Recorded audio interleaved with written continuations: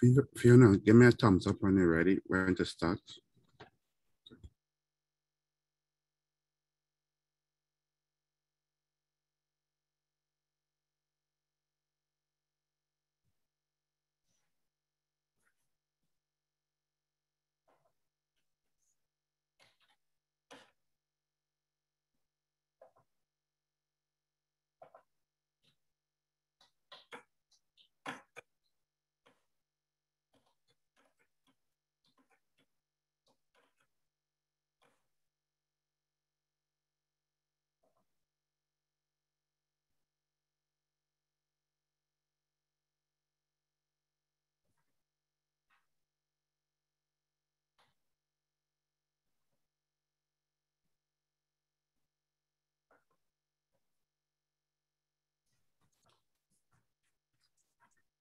Good morning to everyone. Good afternoon, good evening, and good night.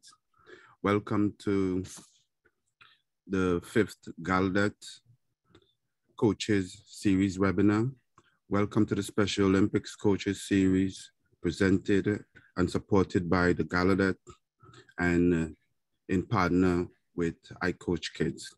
Welcome to everyone to the 5th webinar. My name is Kester Edwards. I am a former Special Olympics athlete and staff member here in Washington, D.C. And I have the honor to be the host for today's Coaches Series webinar. Let's jump right into it.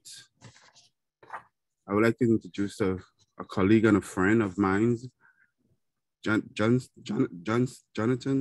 Hunsinger. Jonathan is a health engaged coordinator for Special Olympics International. He is a certified health messenger also. Jonathan is an average athlete who play football/soccer. I had the honor to meet Justin a few years ago when we had we were running a few triathlons in DC with the DC Nation Triathlon, and we formed a couple of teams, unified teams, and Jonathan, he actually ran one of the leg, which was, maybe he can share a little bit of that. But let me turn it right over to Jonathan. Sorry for it's all to you. Jonathan?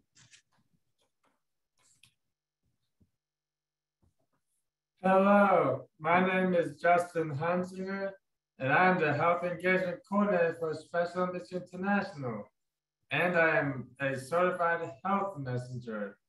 I attend a lot of important meetings with the Global Health Department.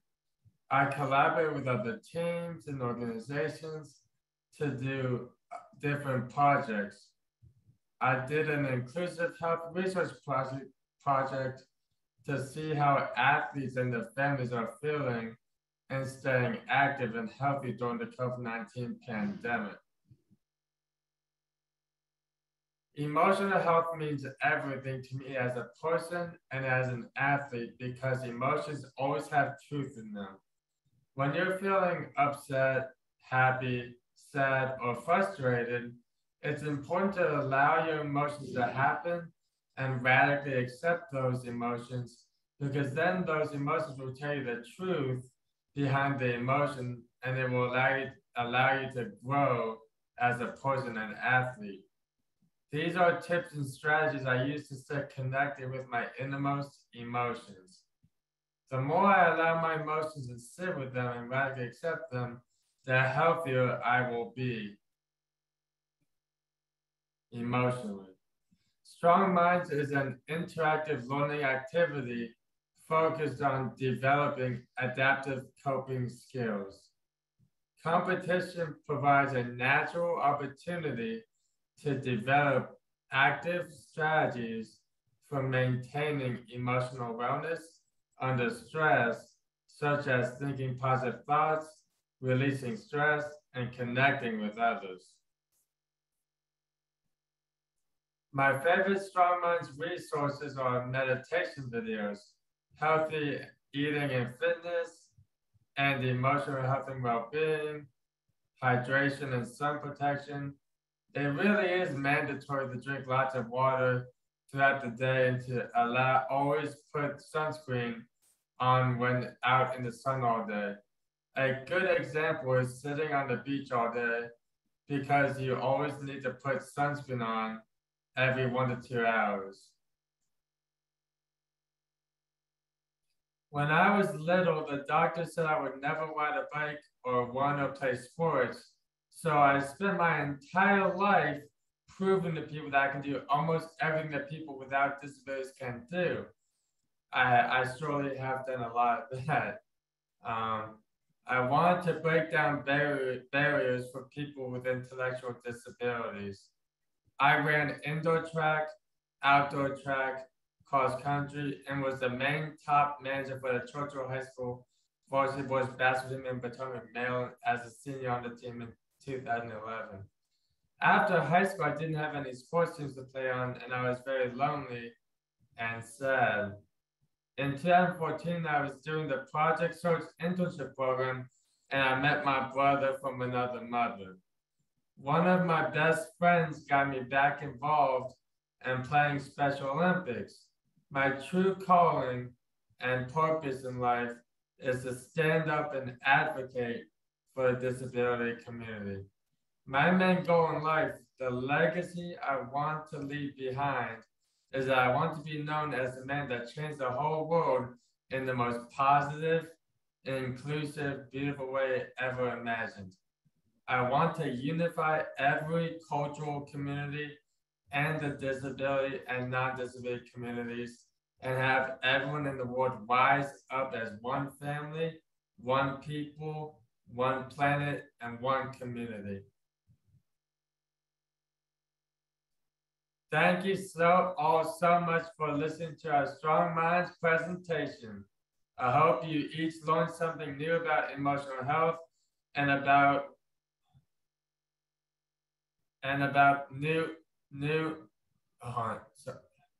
about emotional health and about the types of resources we have on the Strong Minds website. Here is the website to check out the resources on Strong Minds. Thank you. Thank you, Justin. What a great speech. Sorry about the pause there. Something came up on my screen in the middle of the PowerPoint. Oh, no, nothing wrong with that, Justin. We all have our little hiccups. So thank you very much for sharing your such a great story and powerful message. We very much appreciate that. Our next guest is Michael Nardiello. I hope I pronounce your last name correctly. I've been working on it all night. But Michael is a professional football soccer player. He professionally played for Manchester United Academy before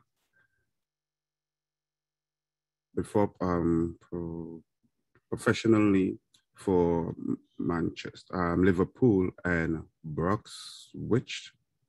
All right, this was a little hard for me, but excuse me. Following a injury, he moved to Kansas City, where he trained he coached professional women football.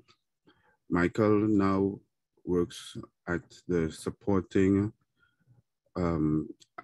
Michael now works at our supporting partner, Alan John Gallagher. Michael? Kester, thank you so much. Guys, I really appreciate the opportunity to talk here and share my experiences with you. Yeah, it's an honor to be here. You want to move to the next slide?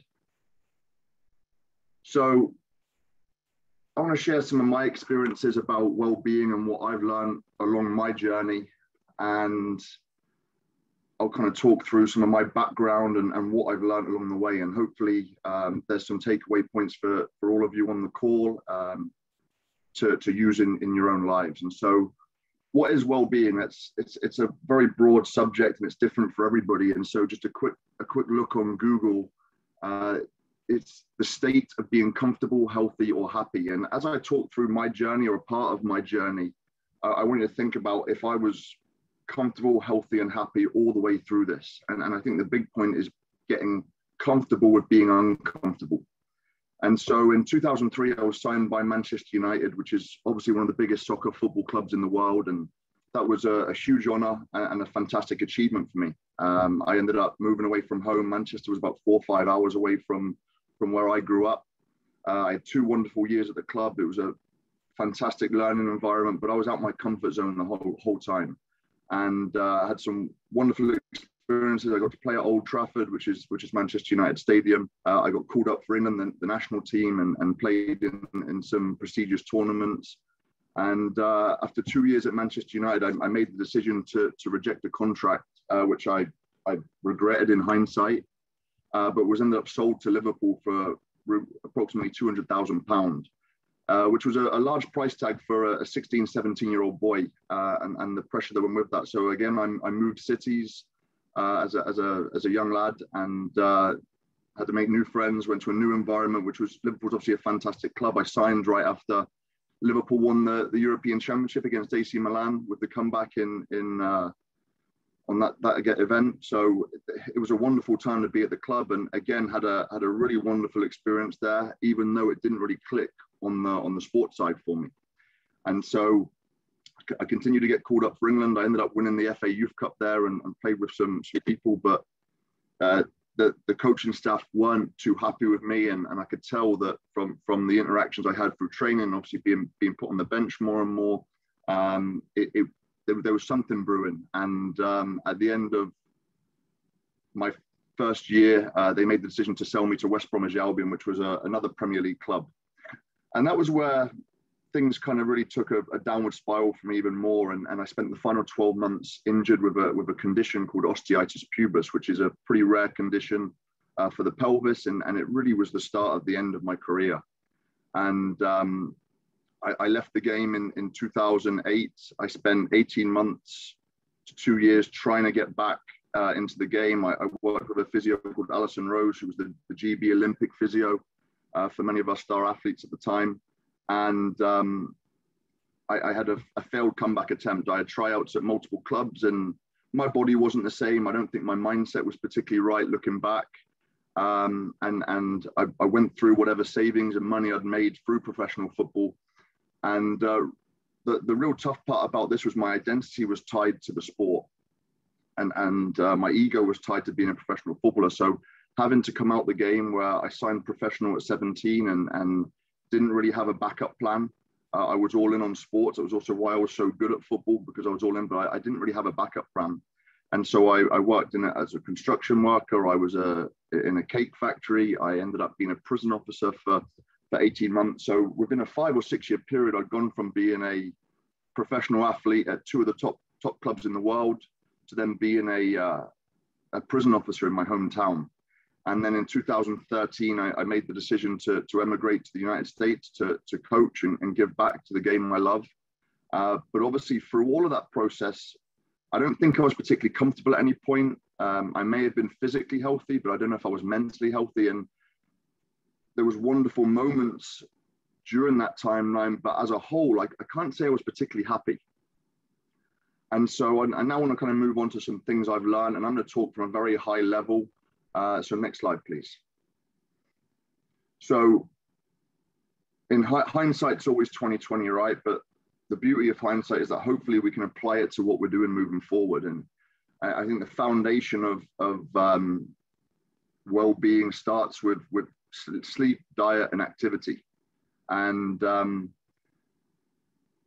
a big believer that I think good people make good athletes. We all make mistakes along the way, but as a whole, if you're sleeping well and you're looking after your body by putting the right things into your body, that's a great foundation. And moving on to mentally, for me personally, I love to feel challenged and I love to feel engaged, and that helps when you have an intrinsic motivation for whatever you're doing, whatever sport it is or whatever hobby you have. If you have intrinsic motivation, that's going to last a long way. And so that's where it's important you work on things you love. And I think the most important from the mental side is having a win or learn mentality. I've made plenty of mistakes, both personally, both professionally. And it's really about the learning that's important. And if my goal was only one match and I end up losing the match, the next day I'm going to feel pretty bad about myself. But having long-term goals where everything is a stepping stone along the way is so important. On the social side, as I said before, my identity was tied to the sport. All my friends were professional athletes. I didn't really have any hobbies. And so when I came out the game, I felt incredibly lonely. I was isolated. I was out of that world. And I think it's so important to have friendship groups outside of the sports you're in or whatever. And then also different hobbies. It could be reading, it could be chess, whatever it is that you have hobbies outside of your chosen sport is so important, because I didn't have that. And I look back and that was a huge mistake for me. And then what's important is having checks and balances. And how do you do this? I think it's important to recognize yourself. And over the last 10, 15 years, I've had to have some really honest conversations with myself. And that's hard to do sometimes, because we're all biased. We all want to potentially blame other people and look around us for why things haven't worked out. But ultimately, you've got to know yourself. And now I'm in a position where if I know I'm getting anxious or I'm stressed, am I working out? Am I sleeping well? Am I putting the right things in my body? That's the first thing I do. Then it's important to have support systems. I'm very fortunate to have a wife who we can have good, open, honest conversations with, and there's no ego attached to them conversations. Are we in a good position? Are you putting the right people around you to challenge you in a positive way?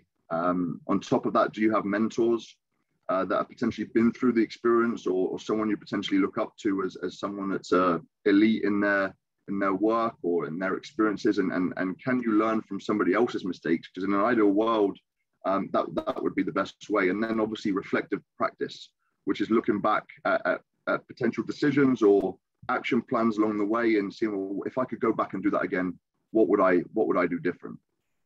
And so I'm a big believer that struggle is a biological requirement for learning. And it's tough to go through the moments, but with all of these things here, hopefully, as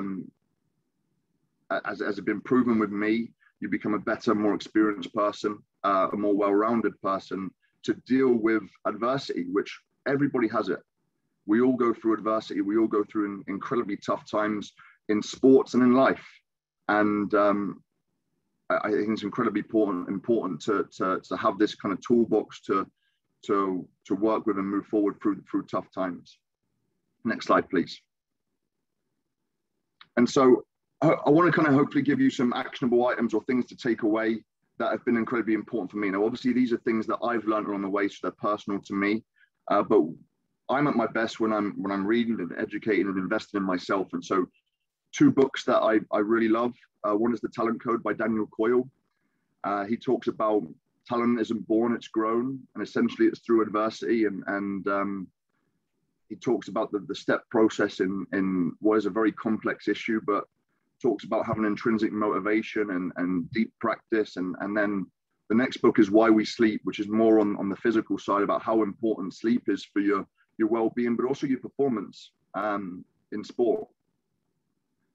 Next bullet point there is practice positive self-talk. This is something that I am still working on because I have a natural tendency to talk bad to myself. And when I was coaching professionally, one of the items I talked to about the players was how many. I asked a group of 15, 16 soccer football players. I said, how many of you, when you miss a shot on target or you give the ball away, do you say, man, that was awful? What were you thinking to yourself? And it was quite alarming that pretty much every player always puts their hand up. And I said, well, would you talk to your teammate like that? Would you talk to your brother? Would you talk to your sister? And the majority answer was no, of course I wouldn't. And so I asked, well, why not? And they said, because it's mean, it's rude, it's disrespectful, and one play or one game or one event doesn't define who they are. And I said, so if you wouldn't talk to your friends like that, why would you talk to yourself that way? And you see the light bulbs going off. And that's why I think it's incredibly important to treat yourself like a friend. Next bullet point is getting comfortable with being uncomfortable. Life happens. We all have bad games. We all make poor decisions, sometimes outside of the sport we're in. We all have unfortunate life events, injuries, people we're close to passing away, whatever it may be. We all have stress. And I think the best thing to do is get comfortable with being uncomfortable. And like I said, having the support systems in place. For me personally, understanding that my identity was not just tied to my sport and ability. I had a lot of success and there was a lot of wonderful things that happened in my career. But with that came pressure that I put on myself, pressure that the clubs that invested in me put on me in a good way, pressure my local communities put on me when I had somewhat of a reputation and the pressure that went with that. And so it's important you to know that your identity is not tied to your job and to your sport and ability. And I think that's something that gets missed a lot. Of course, it's a big part of you, but it's not exactly who you are. And then most importantly, having a mindset for improvement, not perfection. I look back and I was pretty hard on myself in sport and not in sport because I always wanted perfection. And it's just not possible. Nobody is perfect. And so now what I'm looking for is improvement on past Michael Nardiello. And what am I doing today that was better than yesterday or last week? And it could be as little things like drinking more water or making more time to work out or whatever it may be, thinking about improvement, not perfection. And hopefully that assists you in having a greater headspace and being the best version of yourself, because life is tough, sports are tough, and we're all going through our own battles, and being kind to yourself as well as the people around you, for me, is what's important. So with that, I'll wrap up. Thank you so much for listening, and hopefully you've got some takeaways to go back to your lives, your sports, and I very much appreciate the time. Thank you. Thank you, Michael. Wow. That was some really great lessons, some great message. I definitely embrace a lot of those messages. So thank you very much, Michael. And I hope everyone had that same experience as well. Our two next guests is Nicole Phillip and Michelle Fortier. Nicole Phillip is a philanthropist, a volunteer with the Michael Phelps Foundation, which promotes water safety, healthy living, and the pursuit of dreams. In addition to her efforts with the foundation, she also supports events and programs with Make-A-Wish Foundation, Operation Shower, and others. Marissa Fortier is a manager director with the Michael Phelps Foundation. Marissa has been with the foundation since its founding in 2008, helped develop the curriculum for IAM, the foundation signature program that is important with Boys and Girls Club and the Special Olympics team. Welcome, guys. Thank you so much, Kester. We are really pleased to be here. We enjoyed listening to Justin speak, as well as Michael, on their journeys as athletes, and hopefully we can provide some more information for you guys on the topic of mental health, mental well-being. Nicole and I both agree, as well as our organization, that mental health is just as important as physical health, and we have some tools and some things that we'd like to kind of cover today. Michael and Justin already mentioned a few of our key points, so that's nice to have some support behind what we're sending out there. So if we'll switch to the next slide, Jeff, we'll jump right in. And I'm just going to give you a quick background about the Michael Phelps Foundation, and you'll see quickly how What we do is really to support the coaches of Special Olympics and athletes. So hopefully you will get our contact information. We can continue this conversation. Our mission is to promote water safety, healthy living, and the pursuit of dreams. We were founded in 2008 after Michael won his $1 million bonus.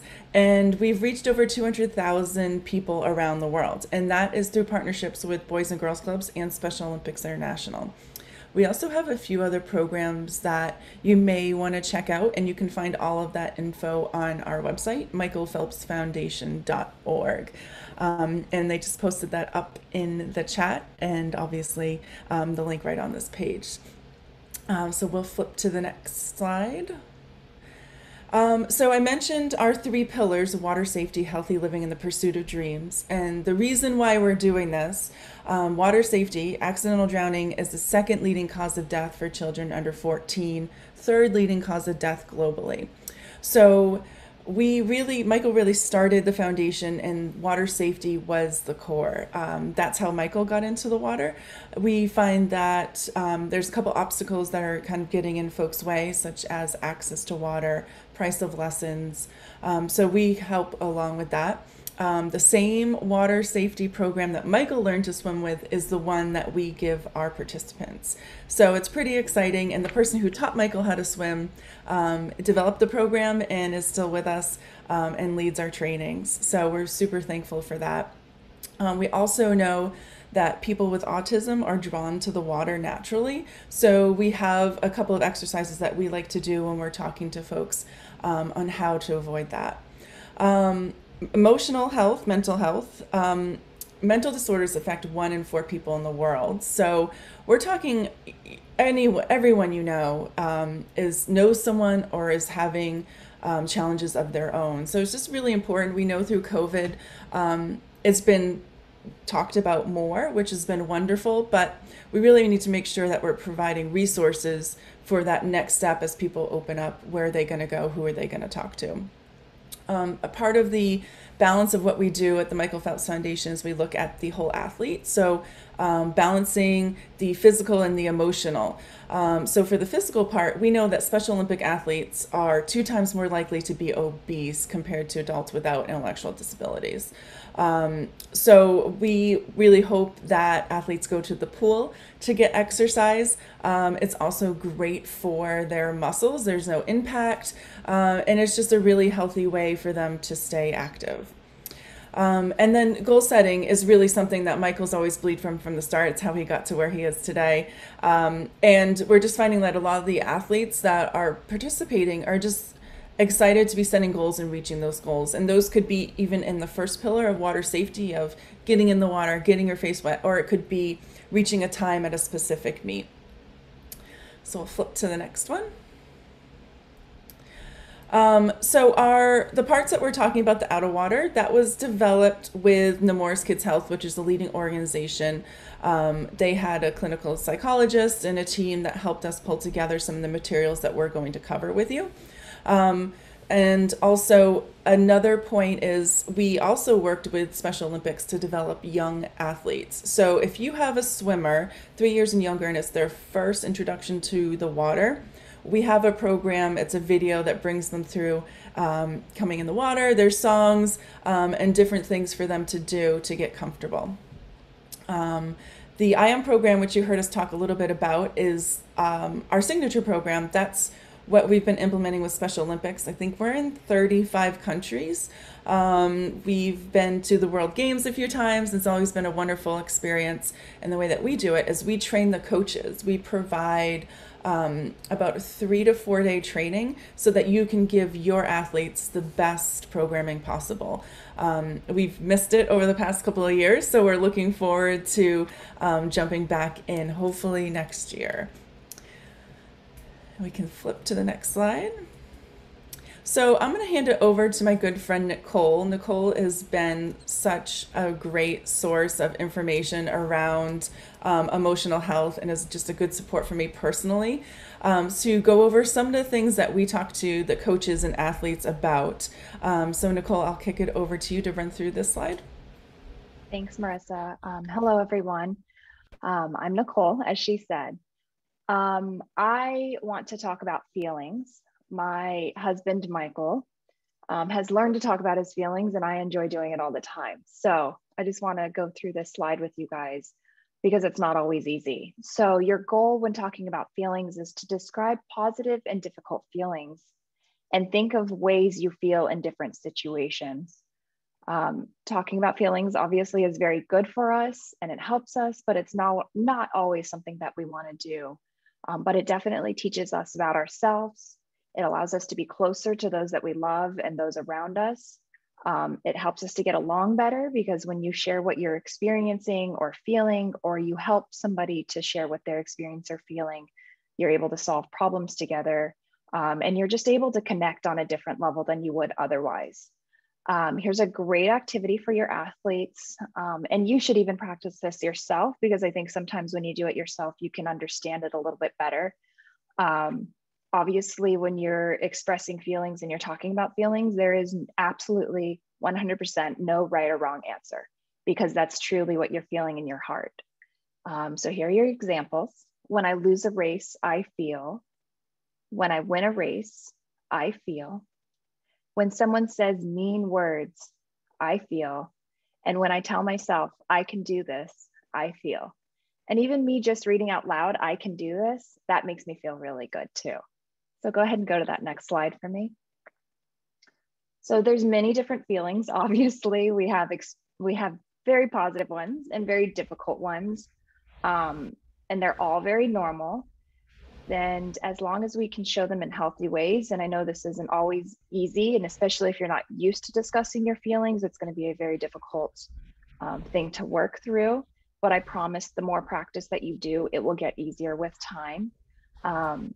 So how are we modeling this behavior as coaches? I think Marissa can give us a couple examples here. Yeah, I think one of the clear examples that we've seen is sometimes as coaches, our frustration and anger comes out when you're really disappointed. And so communicating that you're disappointed because you worked so hard for something and that you're not mad at the situation. So just thinking about in swimming, there's often a lot of disqualifications in Special Olympics. And there's a lot of rules and it can be very frustrating. And so as a coach, if your athlete is disqualified and you approach the official, I think it's just important that we step back and think, okay, what is it really that I'm feeling? I'm angry, but why am I angry? And that will help the athlete understand, like, oh, my coach isn't just mad because I didn't come in first because I got disqualified. My coach is feeling frustrated because I wasn't able to finish, and I've been working for so long for this meet, because we know that sometimes Special Olympics competitions can be far and few. So it is extremely frustrating to work for a long time and be disappointed because of something that you might have forgotten. So modeling that behavior or talking through your feelings so that your athlete can understand is really something that we like to talk through at some of our trainings and go through some scenarios. So that's just one example of how we can model as coaches good behavior so that our athletes can understand where we're coming from. So we'll head to our next slide for the next activity.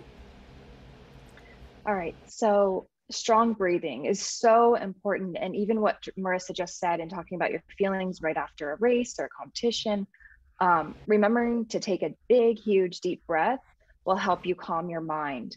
It helps you stay calmer when things go wrong. It helps you be steady and ready for challenges, to pay attention, and to focus better. I have to admit, right before I started to talk, I took a big deep breath to just kind of calm my nerves. A great activity is to try this sitting down. And actually, since we're all sitting here in front of a screen, I'm going to ask each and every one of you to participate with me right now. You're welcome to keep your eyes open. You're welcome to close your eyes. I personally love to close my eyes when I do this because I feel like I can come into my body a little bit better. And I want you to take big, deep, slow breaths. So we're going to do 4 calm breaths. So I just want you to breathe in. So 1, 2, and breathe out. 1, 2. And breathe in. 1, 2, 3. And breathe out, 1, 2, 3. And breathe in, 1, 2, 3. And breathe out, 1, 2, 3. And breathe in, 1, 2, 3. Hold it there. Now breathe out, 1, 2, 3. Go ahead and open your eyes if you have them closed. I just want you to know that you can use this skill anytime that you feel stressed out. Even just one breath, I promise, will do you help. And I do this a lot before I go in with my children. So I highly recommend this.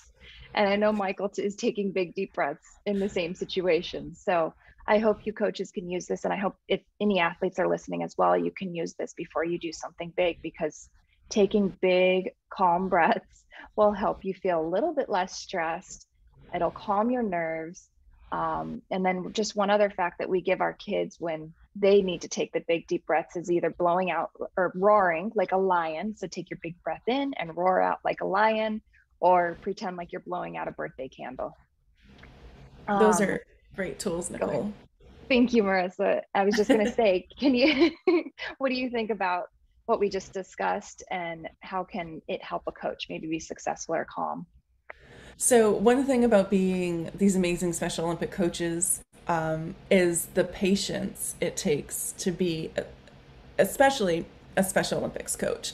I know we have swim coaches that will work on the same skill, same drill for weeks on end. And it's just incredible how patient and kind all these amazing coaches are on that are joining us. So I think that breathing through those moments where you maybe aren't able to be as patient as you want could really help you be a coach. Also understanding that some of your athletes may not respond to a more of a like a barking approach of do this, do that. They may respond in a more conversational way. And that's just you guys knowing your athletes. And we know that's and we know that you guys are doing an amazing job with that.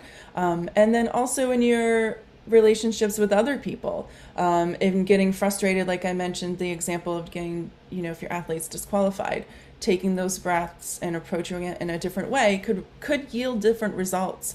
So we really encourage strong breathing. It's an exercise that, like Nicole mentioned, we use in our everyday lives, and it's incredible what just 4 calm breaths can do for you. So we'll flip to the next slide, please, Jeff. All right, so strong supporting. Our goal is to identify the positive impact that helping has on us. Identifies ways that we can help others and others can help us. Helping others is good for us. And sometimes it has more of a benefit for the ones that are helping than it does for the person actually being helped. What about you when you need help? Are you good at asking for it? I know it's taken me a long time to get there to ask for help. And are you as good at giving it as you are as asking for it? It's a good practice to ask for help whenever you need or want it. And everyone deserves help, including you. Coaches, I know you carry a lot of weight. And so finding that right kind of help, or finding somebody that can help you out, will help you feel good about yourself. And of course, those who help others tend to be more happier, a little more upbeat. You'll feel calmer, you'll feel capable and strong. Helping out tends to be, it tends to feel really good. And it's something that I recommend doing, because you'll notice it in a different way when you're paying attention to how much you help somebody else. Go ahead and go to that next slide for me. So here's an activity for the athletes. Let's all think of ways that we can be better teammates by helping each other. Think of a way that you can help a teammate or a coach by completing this sentence. I will help blank by blank. And think of, as you do this activity, if you can think of 3 people that might need your help, it'll be a good way to kind of get your mind into understanding what this means. Marissa, I constantly ask you for help. So can you help out in this moment right now? Yeah, absolutely. So Nicole and I are thankful that we know we can go to each other in a safe place and ask for help for something. And so I think that's just a critical piece in your life, and that will translate into your coaching. Especially working with people with intellectual disabilities, it's critical that you have support and someone that can understand what you are doing. Something that we have found is we hosted a training 2 years ago in Arizona, in Michael and Nicole's backyard, so that they were able to join us, with about 20 Special Olympic coaches who are swimming coaches in North America. And it was really great to hear how they were going to stay connected after that meeting and provide support for each other. And we also, you always want to have someone who's like maybe a little bit more experienced than you, that could provide help for something that you're not thinking about, or help you navigate through what you're feeling, but you're not sure why you're feeling, or where it's coming from. So just as coaches, make sure you have a good group that you can go to and that you're getting support, so that you can be your best for your athletes. And the same goes for your athletes. Make sure that they're connecting with their teammates, getting support. We've seen some really great unified programs that's been really wonderful with getting athletes to gain confidence and lean on each other. And that goes for both ways. So we just think you need to have a strong support to be your best. So that's why that's an important message for us. So Jeff, we'll flip to the next slide, please. Okay, so our next slide is strong messages. And our goal is to discuss self-talk and think of a personal example of how positive self-talk helped you. A name for this inner voice is self-talk. And this self-talk is there in the background, and it influences us. Even when we're not paying much attention, if we tune in and try to listen to our own self-talk, we can start to notice the way that we talk to ourselves, what we say, but also how we say it. Positive self-talk makes us feel good about ourselves. It helps us try things, believe in ourselves, and work hard to do well. Self-talk is very big in our home, and something that Michael constantly preaches on, and how much it will affect your day, it'll affect your mood, and it'll affect those around you.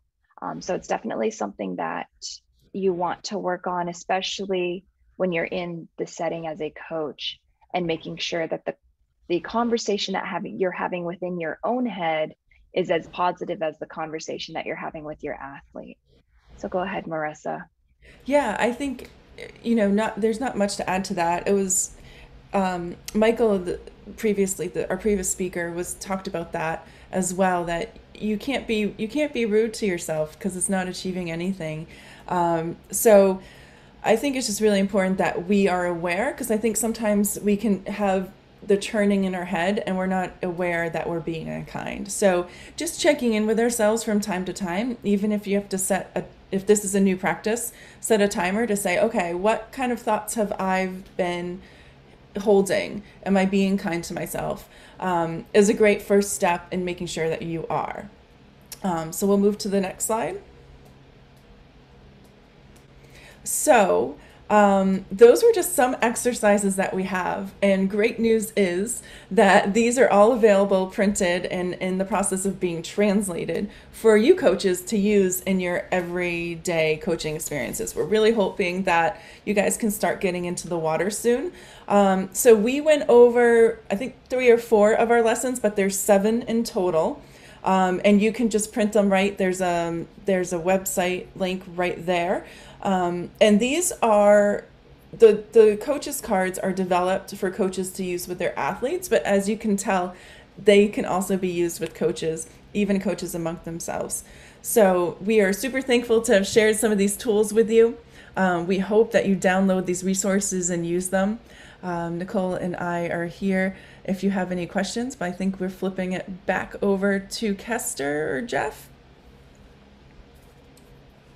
Yes, to me. Wow. I enjoy that so much, guys. I really appreciate it. I took some pictures just so I can go back, especially the self-talk. I love the self-talk, and I think I do that, but I didn't realize how to structure it. So I think that was really, really good for me to hear. So, and I wish you guys structure your self-talk.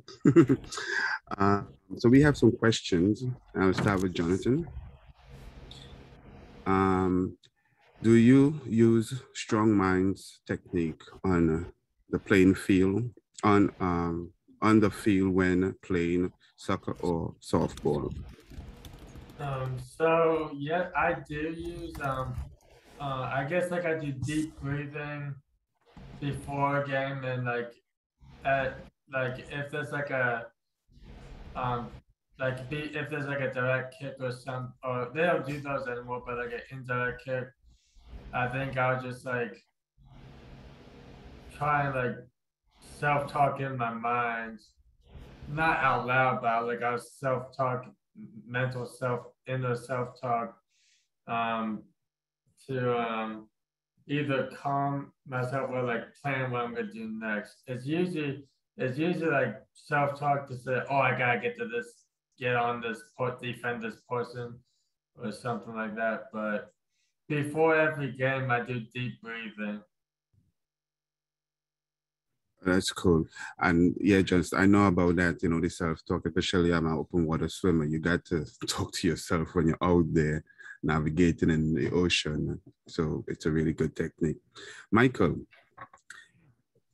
you discuss mentoring in your presentation. Could you tell us about something of the benefit of having different mentor and the benefit of mentoring? Absolutely. And I think it's so important to have good people around you, but also yourself being open to listening to information and different experiences. Because one thing that I found when I was younger was that I had my way, and that way made me very good, but I also didn't listen to other people who shared a different perspective.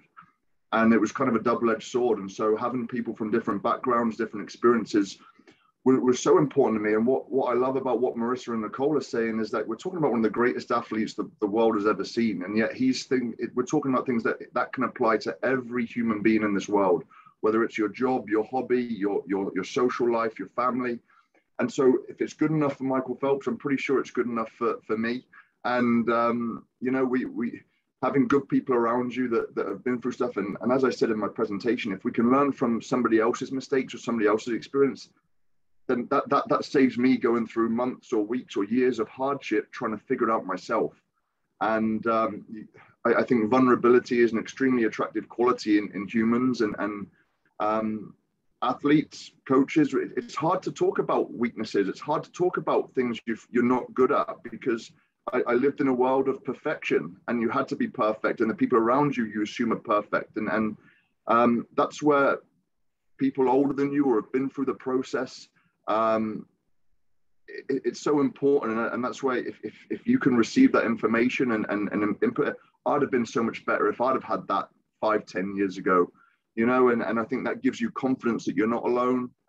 It's not weird or unnormal to have these feelings and thoughts and then on the flip side, if you're able to pass that on to the next generation, which I think why we're on this call and what we're talking about here, if we can help give people lessons that we've learned through, hopefully that makes them people better. Because I don't want to see people go through what I did. I was very privileged and very lucky to have the experiences I did, but it was hard. It was really hard. And I don't think people truly understand the pressure that these top athletes that put on themselves, whether it's in the Special Olympics or it's hobbies on the sideline or playing in the Olympics, whatever it is. And so I think it's so important to give back and help the next group of people to be better.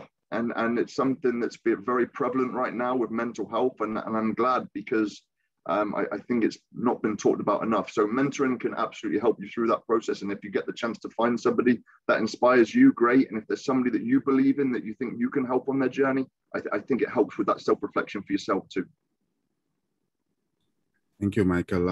I applaud that, because I had great mentors, still have great mentors in my life. I think that's where led me to where I'm at. So I definitely had good coaching who put me in a good, strong mind to actually go, overcome a number of things to be an athlete. So thank you for sharing that.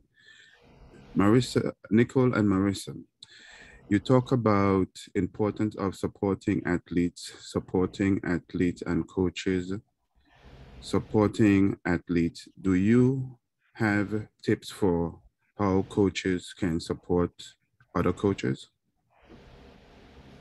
So just off of what Michael said on this call, and just sharing your own experiences, and Nicole says this word a lot, vulnerability, being vulnerable. I mean, I'm sure, Michael, if you knew that other athletes were feeling the way that you're feeling and unbalanced, and just being open and having a conversation around it, that would have maybe prompted you to look at your mental well-being a little bit closer and earlier.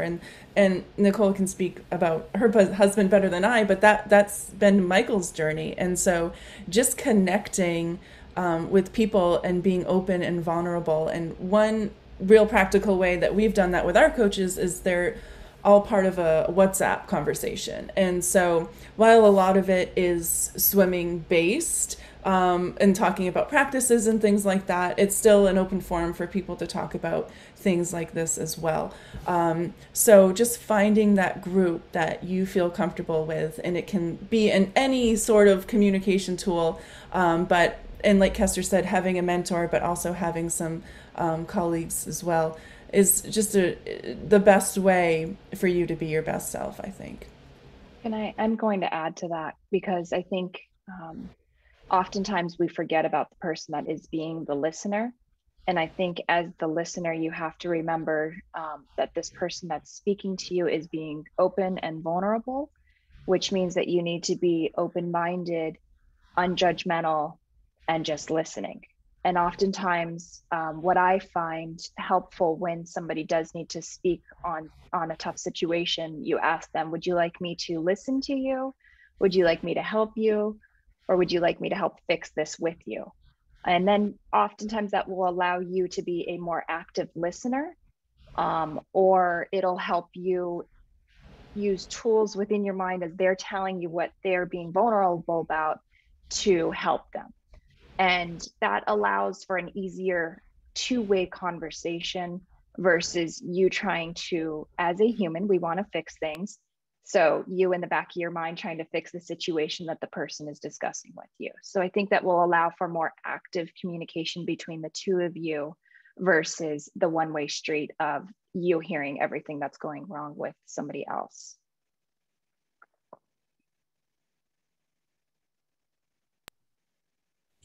Thank you, Jeff. That was really, I think for me, that's one of the key things is to be vulnerable. I think that I've been listening to that word and kind of asking myself how vulnerable I can be with my own self to basically share.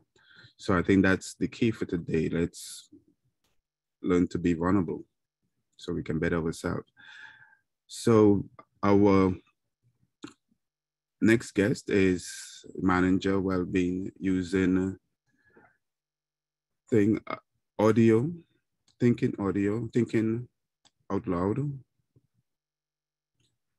This is our this will be our next next webinar. Registering for our next webinar on October 26th by Dr. Amy Whitehead. And yes, so Jeff.